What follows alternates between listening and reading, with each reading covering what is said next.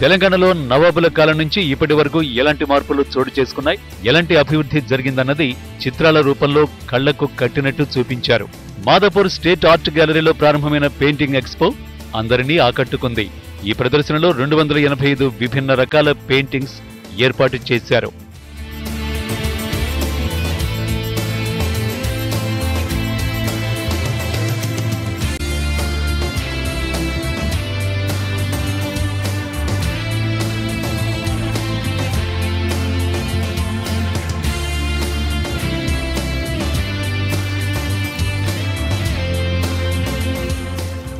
Paintings తో పాటు విభిన్న రకాల స్కల్ప్చర్స్ కూడా ఈ ఆర్ట్ షోలో స్పెషల్ అట్రాక్షన్ గా నిలుస్తున్నాయి.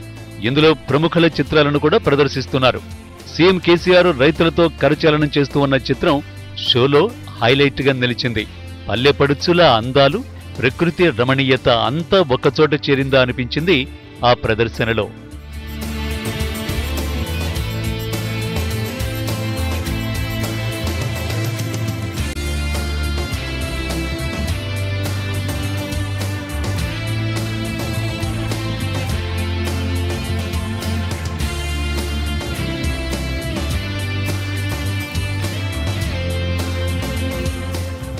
ఈ ప్రదర్శనకు మంత్రి చందులాల్, టూరిజం సెక్రటరీ వెంకటేశం హాజరయ్యారు.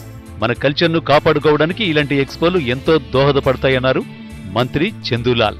రాష్ట్ర ఆవిర్భావ వేడుకలను ప్రతి ఒక్కరూ ఘనంగా జరుపుకోవాలని ఆయన పిలుపునిచ్చారు.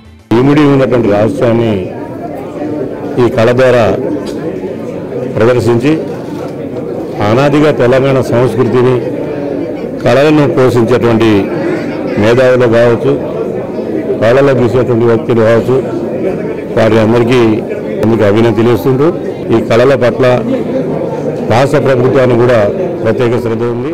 సంస్కృతిని, తెలంగాణ ప్రకృతి అందాలను ప్రతి ఒక్కరికి తెలిపేలా ఏర్పాటు చేసిన ఈ ఎక్స్పో ఈ నెల 7 వరకు కొనసాగనుంది.